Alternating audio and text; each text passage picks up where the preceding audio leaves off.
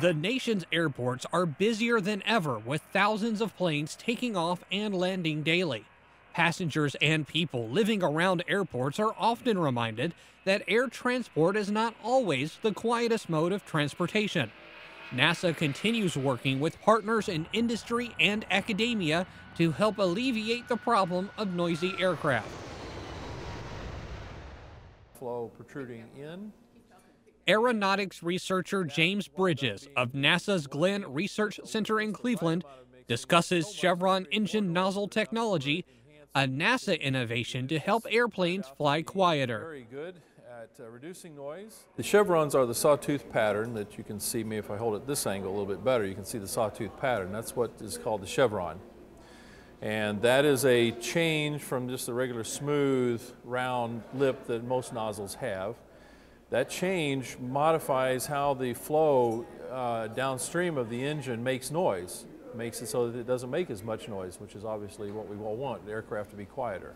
These are being used in the aircraft that are being turned off the production line today, or the ones that will soon be coming off production lines. They've been in the initial flight tests. The development of chevrons is one good example of the kind of work it requires in this country and to bring ideas from fundamental research all the way to a product.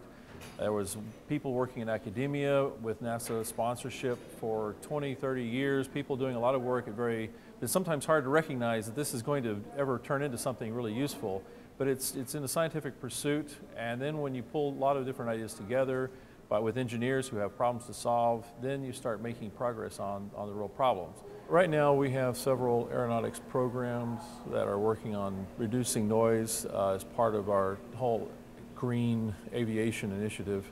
Some of them are worried about propulsion noise, the noise that the fan makes, and some of them are worried about the airframe noise, the noise that the landing gear and flaps and slats and everything else makes that make the aircraft so noisy on approach. There's a lot of fundamental science that still needs to be done to understand that, to understand ways to reduce that. So things like the serrated edges, these chevrons on these nozzles here, when applied to helicopter blades, can potentially also be a reduction for helicopter blade noise. And that is at a very fundamental level, understanding how that all works is what NASA is all about. In this nozzle we have some tabs which hang out, some which are neutral, some which protrude in. And here we had one lobe which was outwards compared to the way a normal nozzle would look, and then some which then protruded inwards. We have all of these chevrons are the same amount of in and out. They have just a slight amount of inward protrusion.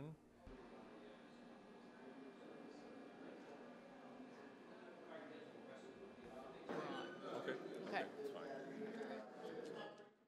This is the chevron, which gives you the variation in the edge.